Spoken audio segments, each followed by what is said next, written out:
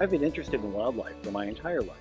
I was fortunate that at the age of 16, I was able to begin doing dolphin research in Sarasota Bay, Florida, that has since become my career. We've been studying the bottlenose dolphins of Sarasota Bay, Florida since 1970. They're long-term residents across generations and across decades.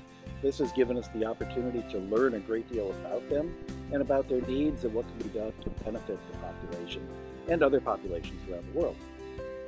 Our findings of long-term residency of the dolphins in Sarasota Bay help to establish it as a natural laboratory. The natural laboratory allows us to learn about the animals and their needs. It also provides opportunities to train the next generation of researchers. The work that's come from Sarasota Bay is something that has great meaning to bottlenose dolphins and other dolphins around the world. Through the training of additional scientists that can go out and make a difference for these animals in many places, to the scientific research that helps illuminate our understanding of these animals and their needs. Dolphin populations are at risk around the world. The work that we're doing here in Sarasota, and by extension through all of our colleagues who have worked with us or learned from us, can help to make sure that these populations of dolphins can survive going into the future.